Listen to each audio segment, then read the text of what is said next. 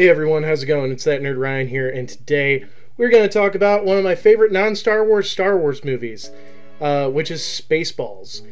I recently rewatched the movie. I did this the old traditional way without taking notes or anything, just because I wanted to talk about this movie and what I thought of it.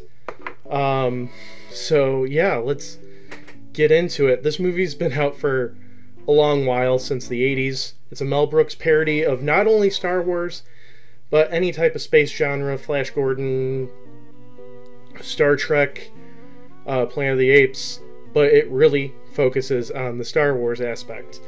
Really quick fun fact here about the movie is that, excuse me, to be able to get the rights to make fun of some Star Wars stuff, Mel Brooks made an agreement with George Lucas on not being allowed to make merchandise. If you actually look at the merchandise scene, there's like Transformers stuff, actual Star Wars stuff like that, as props in there.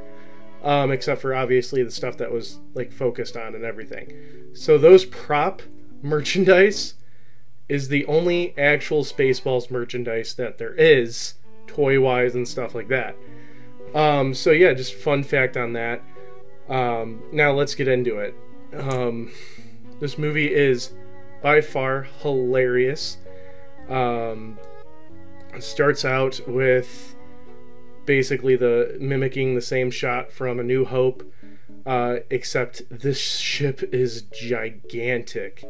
And the whole plot revolves around Spaceballs trying to steal the air from Duridia by taking the Princess Vespa, and once they are trying to abduct her, Lone Star and Barf show up to save her, who are in debt with Pizza the Hut, and they're promised the money and everything.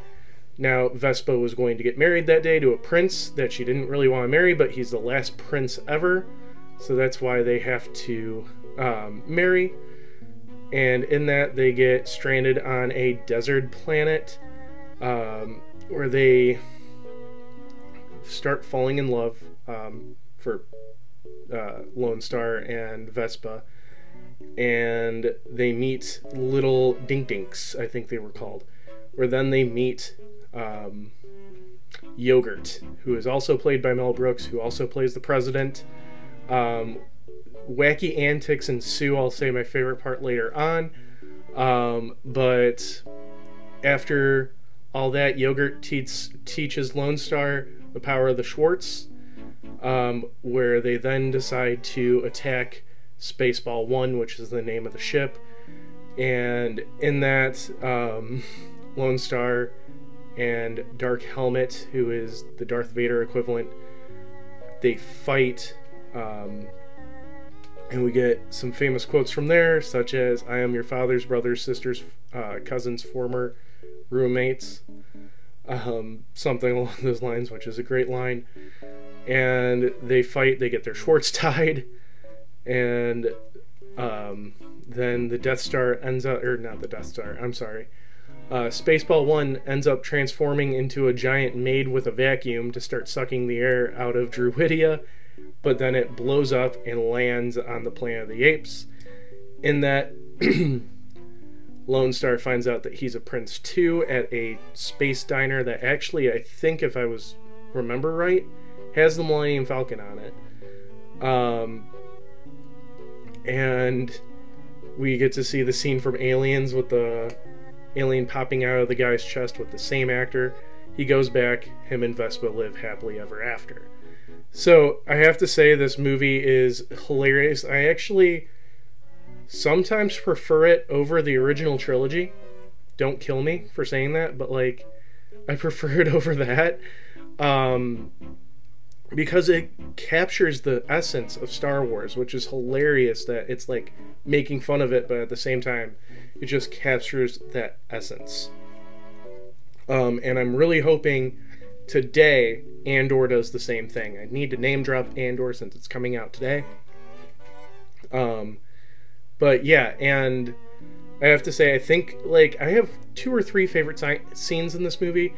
One of them being combing the desert, which, if you guys seen the movie, you get the combing the desert joke. The part where they're watching the movie in the movie, and the other part would have to be the Schwartz fight, which was just a great scene. And then the Planet of the Apes scene is great too. All in all, it's a great movie. That's all I gotta say. So, let me rank it out.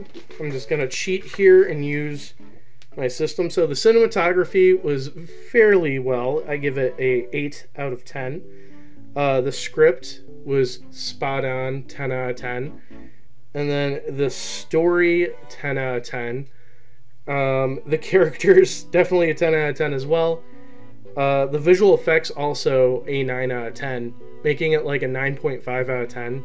Because for like a low-budget comedy film, this was very well done. But yeah, so I hope you guys enjoyed the video. Tell me what you think of Spaceballs. Make sure you leave a like, comment, subscribe, ring that bell. Get ready for Andor, and have an amazing day. It's that Nerd Ryan, signing off.